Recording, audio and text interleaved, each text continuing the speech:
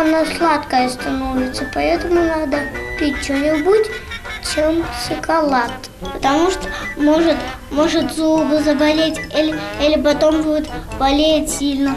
Потому что у тебя будет болеть зуб или упадут. Будет гнить зубы. Какого цвета может быть шоколад? Коричневого. А еще зеленого. Нет. Белого.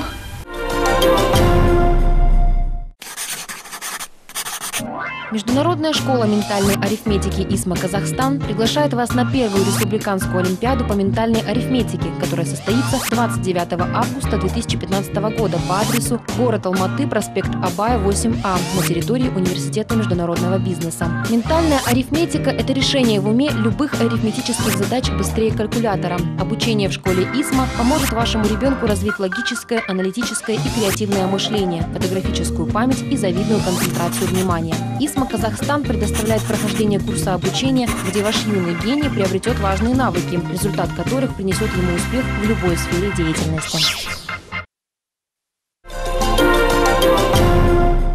Одно из интересных мероприятий этого лета – Art-Point. Жаз бойы бұл шара біздің қаламызда ұйымдастырылып отыр. И взрослые, и ребятишки нашего города проводят летние дни с пользой и с удовольствием. Ал енді Art-Point'те қала тұрғындары немен айналысатынын бірге тамашалайық. Жуырда шаһарымызда кезекті мәдени іс-шаралардың бірі Art-Point басталды. Бұл жерде үлкенге де, кішіге де көрер қызық мол ұйымдастырылып жатыр. Әртүрлі шеберлік сабақтар, көңіл көтерер концерттік бағдарламалар, сурет көрмелері көрермен назарын өзіне аудартпай қоймайды. Әсіресе сурет сабақтары балаларға қатты ұнап жатыр. Я сегодня рисовала, и я пила лимонад, мне очень вкусно было. Тебе понравилось ли рисовать? Да, рисовать понравилось. А что еще тебе понравилось? Как я пила лимонад, я взяла магазин.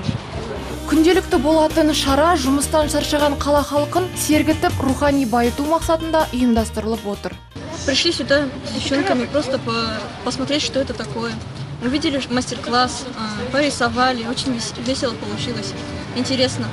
Сейчас вот отдыхаем, хотим послушать концерт. Вообще отдыхать тут, наверное, очень классно. Алып шаһарымызда осымен екінші апта жалғасын тауып өтіп жатқан Art-Point шарасына біздің бағдарламамыздың жас тілшілері де бей-жай қарамай атсалысып жатыр. Олар жиылған балаларға өз өнерін көрсетіп, биден шеберлік сабақтарын өткізіп, Алматы таң қалдырады. Біз жас тілші және тағы да басқа танымдық ойындар ұйымдастыруда.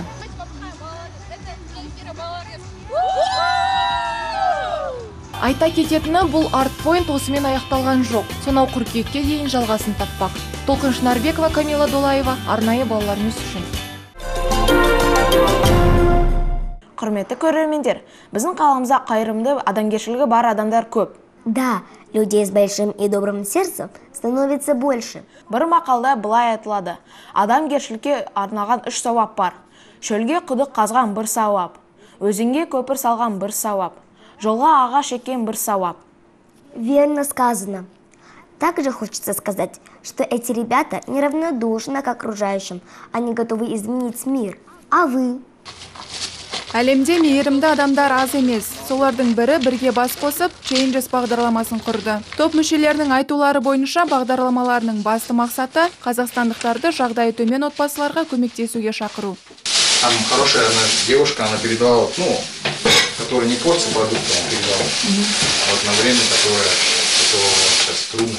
Жастардың бұл жұмыстарын бастағандарына аз болса да, көмек қолдарын созғысы келген адамдар өте көп. Тіпті еліміздің Павлодар, Қарағанды сияқты қалаларының тұрғындары да көмектерін аямауда. Мысалға, азық-түлік, киімдер, тұрмыстық заттар жіберіп көмектесіп жатыр.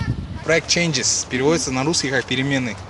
Вот. Мы помогаем малоимущим семьям, у которых случились беды, проблемы и все такое. То есть любая семья, у которой нет воды, газа, у которых дети чем-то страдают или что-то, мы пытаемся помочь. Мы группа студентов, которые не хотят оставаться в стороне и которые хотят как-то поменять, сделать перемены в нашем мире. Әр келген кезде отбасы мүшелері қуанып қалады екен. Топ мүшелері өз жұмыстарын жақсы көріп, одан керемет сезімге бөленеді. Олар жай ғана жоғарғы оқу орындарының студенттері. Осындай құрған бағдарламалардың арқасында жағдай төмен отбасыларға үлкен көмектерін тигізуде.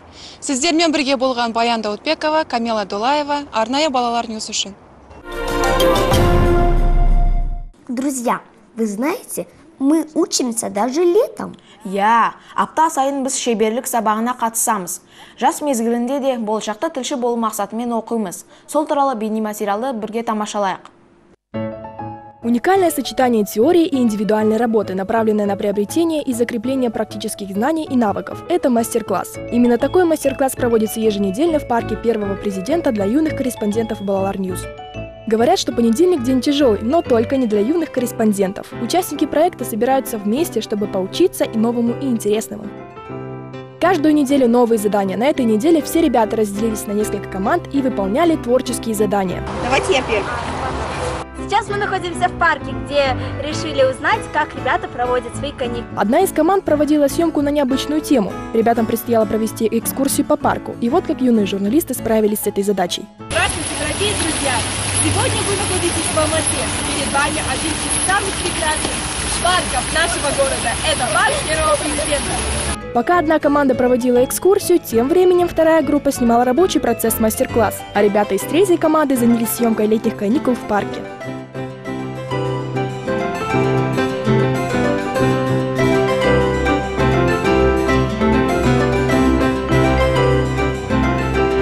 Еще один интересный процесс занятий под открытым небом – говорить на английском языке. Ребята практиковали речь на этом международном языке.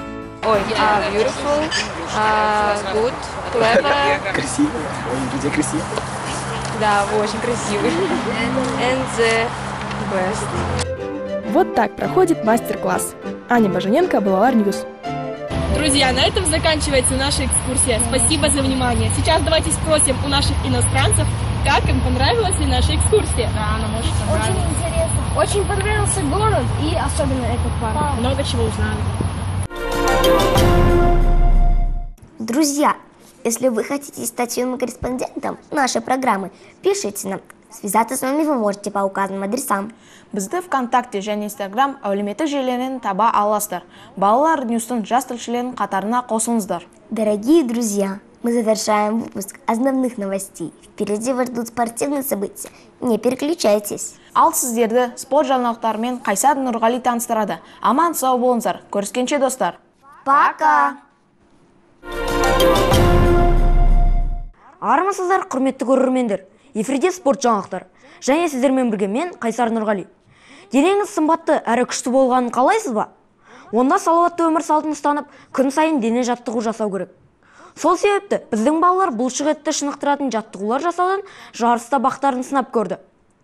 Қызықты жарысты бірге тамашалайық. В этот раз мы выясним, где проживают настоящие батыры и влияет ли место проживания на силу и выносливость. И сейчас узнаем, где же ребята сильнее, в ауле или в городе. И для этого мы проведем соревнования. Ну а участниками будут Нурым, Валентин и Руслан. Ну и, конечно же, болельщики. Итак, участники, вы готовы? Да, готовы. Итак, на счет 3. Раз, два, три. Поехали. Раз, два, три. На мальчиков легла большая ответственность, ведь именно благодаря им мы выясним, где лучше жить, чтобы быть здоровым и сильным. 8, 9, 10, 11, 12, 13, 14, 15, 16.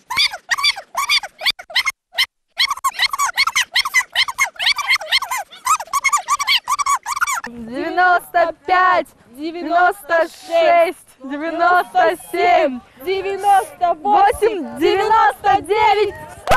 Хватит! Победила дружба! Все молодцы! С первым испытанием ребята справились на ура. Ну а вторым соревнованием для наших участников будут приседания. Вы устали, ребят? Нет? Совсем? Мы еще бодрые сил. Здорово. Ну давайте тогда приседания. Начинаем. Только все делаем в одном ритме. Хорошо? Да, все вместе. Пошли. Раз, 2. Стойте. Поехали. 3, 4. Раз, 2, 3, 4.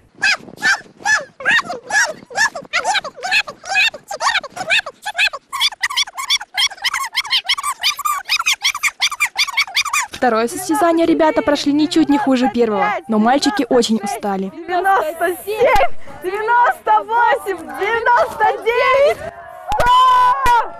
Наши парни молодцы, они не сдаются, все до 100! Болельщики не отставали, правда, они соревновались в другом. Кто громче кричит. Среди них был и другой, совсем необычный болельщик, очаровательная девочка. Щенок могущественной породы Тобет. Ну что, ребят, вы отдохнули? Да. Ну тогда можно начинать третий вид соревнования. Вы готовы? Да. Давайте. Раз, 2, 3. Раз, 2, 3, 4. 48, 49, 50! Молодцы, парни! И вновь победила дружба. Получается, что и в городе, и в ауле все мы равные, все мы живем здоровенькими и счастливыми. Как выяснилось, абсолютно не важно, где ты живешь. Главное – вести здоровый образ жизни и держать себя в тонусе. Сюжет подготовила редакция Балалар News.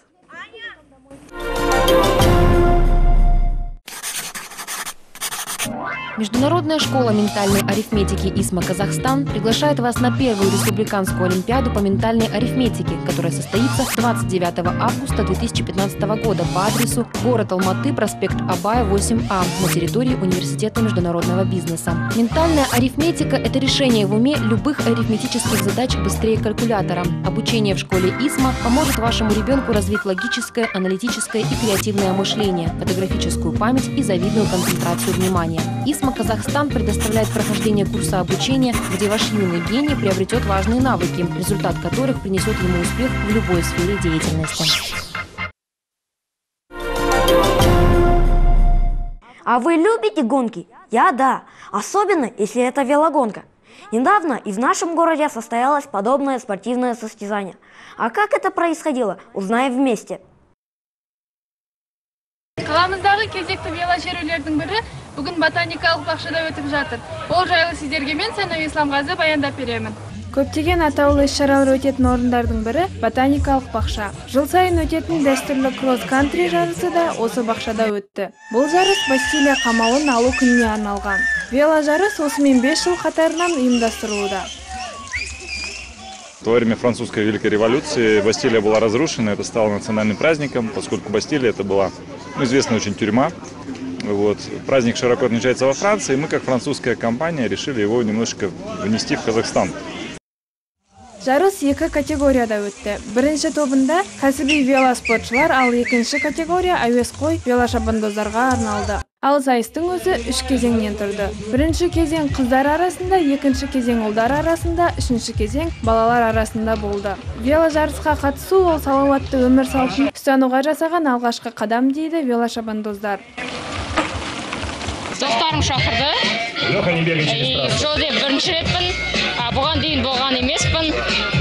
Потом осы жерге келе бергім келеді. Осындай жарыстар бола берсін. Мне очень нравится такого рода состязания.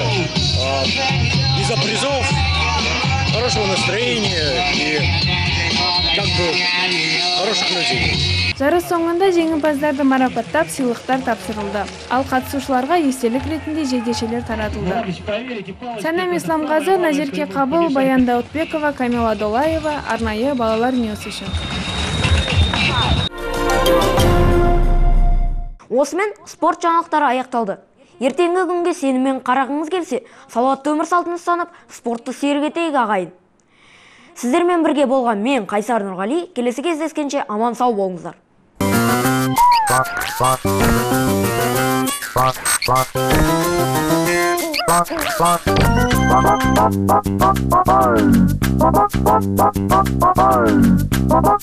Bye.